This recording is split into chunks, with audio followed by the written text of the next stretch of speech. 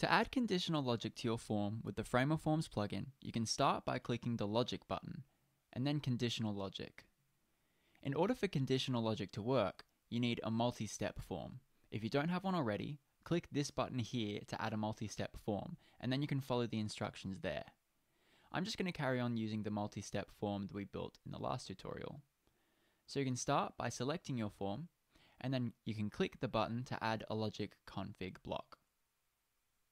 You'll notice it added a block to our page 1 frame. If you want it to be in our second page instead, you can select our page 2 frame and then add another logic config block. Today we're going to add some logic that sends me straight to page 4 if I input a specific name in the input field from page 1. So I'm just going to delete the page 2 logic config block, and then I'm just going to click the logic config block from the first page and then click Conditions in the right hand panel and then just click Add. This is where we can set our logic. So since we want to send our user to page 4 if they type in a certain name, we'll start by finding out what the input name is for this name field here. To find out, just click the input and copy whatever's written in this name field. So I'm just going to select it and then hit copy just with Command C or Control C if you're on a Windows computer. Then we'll go back to our logic block and paste the name into the input field, the input name field here, just like that. Next we'll choose a type. Conveniently, text is already selected, but make sure to match the type with whatever the type of field you want to apply the logic to.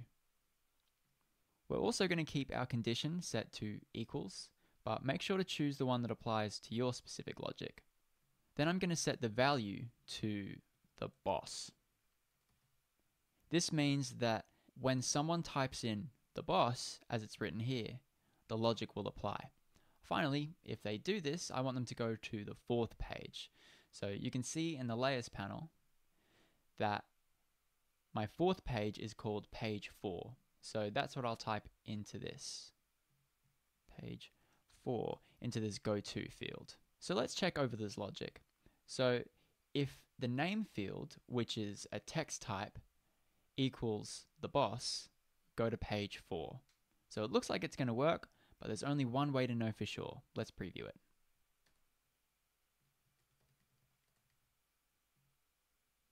Okay, so it looks like the logic worked, but there's a few kinks that need ironing out still.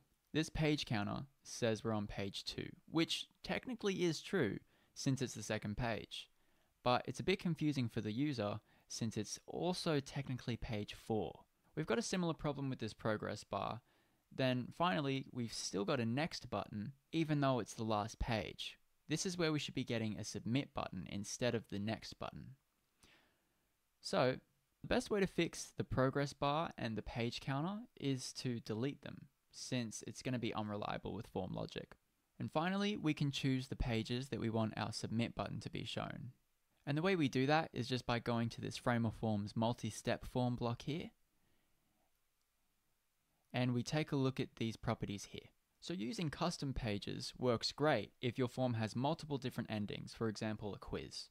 To do so, you just add the page layer name to the pages here. Since ours always ends on page 4, I'm just going to set the end page back to last page. Now we can preview it again and see if it's fixed. So let me start by typing in something other than the boss to see if it still sends me to page 2. I'll just type in my name. Great, now I can test it with the boss. Perfect, it's working as it should. So we've got the submit button and it's only showing the previous button here instead of the next button. Logic can be insanely useful, but it can also be pretty tricky the more logic that you add. So you want to make sure that you're constantly testing after you change anything to make sure it all works. If you have any trouble, you can always watch this video again or check the Help Center in the home page of the plugin.